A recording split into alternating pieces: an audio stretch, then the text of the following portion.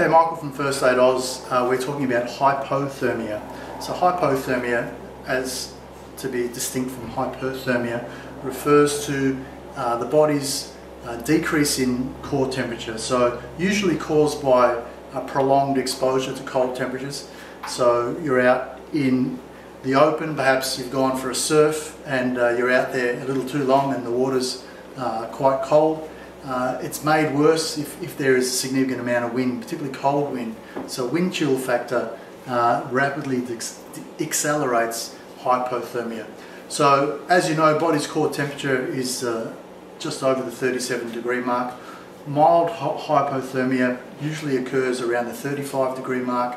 If we get down to closer to 32, that would be severe hypothermia and a very serious risk of death, death caused by hypothermia. So the critical thing is, of course, we look at two areas. From a first aid point of view, we look at how to manage it.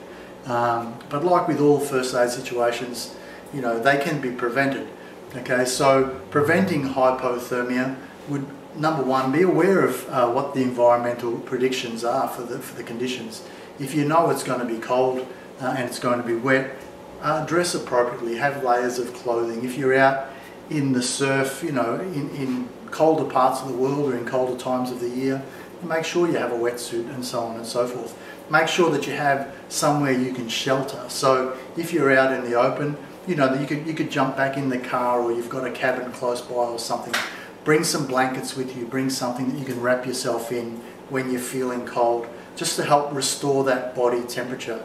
And that's the key for handling hypothermia, is to prevent the continued loss of your core body temperature. So how do you know? As silly as it sounds, you start to feel cold.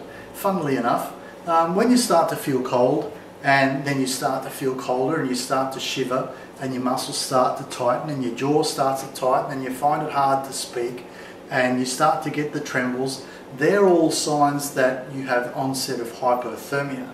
So prolonged exposure to cold beyond that point is only going to make it worse.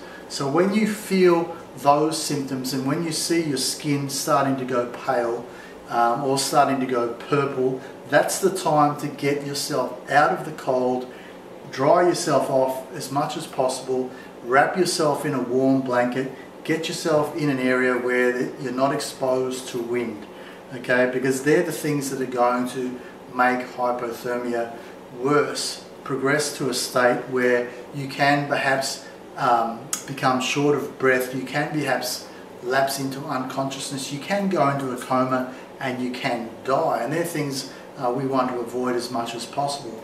So the best way to avoid those things is recognize the signs early. Now, if you've got a blanket and you've got a buddy whose core temperature is 37 degrees, get them in there with the blanket with you, because that'll help, because there is that transfer of body heat. Make sure it's all consensual, and that will help get your body warmth back as well. Alright, so use a blanket, use a sleeping bag if you're camping, jump in the car, jump in a cabin or something, or somewhere out of the wind, get yourself dried off. If you're able to get into shelter and your clothes are wet, I don't recommend stripping all your clothes off. If you can put a layer of blanket or a couple of layer blanket over the top, that internal temperature inside the blanket will soon warm up. But that's important. But if you have got dry clothes, of course, if you can do that outside of the outside conditions, if you go into a change room or go into a room, of course, then I would recommend get out of your wet clothes and put on some dry clothes. But otherwise, get that blanket around you as quickly as possible and get out of the wind, get out of the rain.